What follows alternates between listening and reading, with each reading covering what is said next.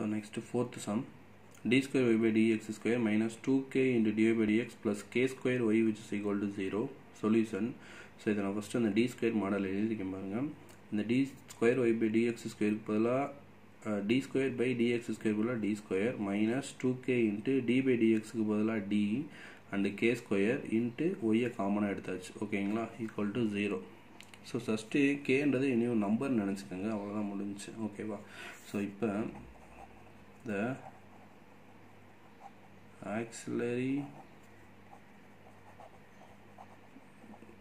equation is t க்கு பதிலா m square minus 2km plus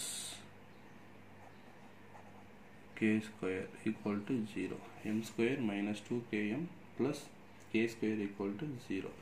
So இதை பார்க்கும்போது நமக்கு என்ன ஃபார்முலா ஞாபகம் வருதுன்னா a square minus 2ab plus b square, அதாவது a minus b whole square formula அப்படி என்ன இருக்கு, a square minus 2ab plus b square. So அந்த ஃபார்முலா படி இருக்கா? அப்போ எப்படி எழுதலாம்னா m minus k the whole square equal to 0 எழுதலாமா? ஸோ அதாவது m இப்போ இதை எக்ஸ்டெண்ட் பண்ணுங்க, m minus k the whole square m square minus 2km plus k square. ஓகேங்களா? ஸோ அந்த ஃபார்மேட் படி இருக்குது, அதை எக்ஸ்டெண்ட் பண்ணியாச்சு. ஸோ இப்போ இதை எப்படி எழுதலாம்னா m minus k into m minus k equal to 0. m minus k equal to 0. Therefore m is equal to k and m is equal to k. Therefore the roots are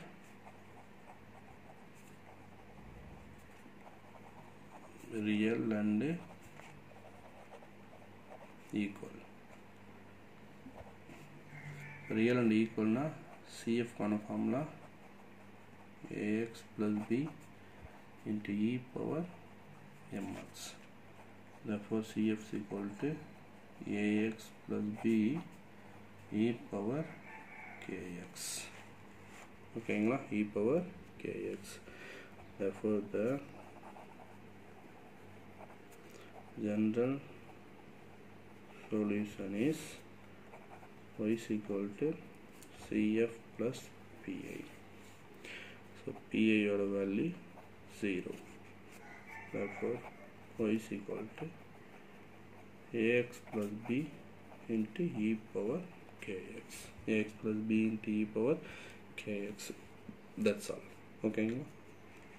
so இந்த சமம் பொறுத்தளவில் starting மட்டும் கொஞ்சம் கேர்ஃபுல்லாக பார்த்துக்கோங்க. ஓகேவா? So ஆன்சர்லாம் ஈஸியாக தான் இருக்கும். ஸோ இந்த மாடல் ஈஸி தான் compare with another exercise 4.1 2 3 4 compare பண்ணும்போது 5 ரொம்ப ஈஸியாக தான் இருக்கும். பட் கம்பல்சரி 5 மார்க் கொஸ்டின் இந்த எக்ஸசைஸ்லேருந்து தான் கேட்பாங்க. ஓகேங்களா?